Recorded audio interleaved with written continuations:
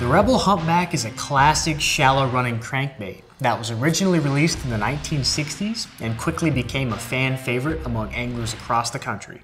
It comes in one size, the F25 model, which is 1 3/4 inches long and weighs 1/4 ounce. One of the unique things about this bait is its profile. It's got an in-between shape, combining the length of a minnow bait and the bulkiness of a deep water crankbait.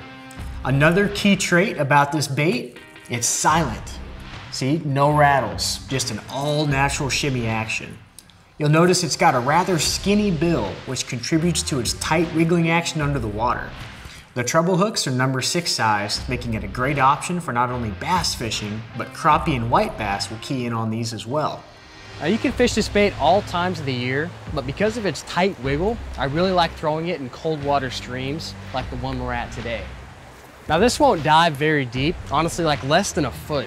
So what I like to do is throw around the current in the eddies where fish might be ready to ambush. You can also throw this bait around any type of shallow cover or anywhere where fish might be tucked up tightly.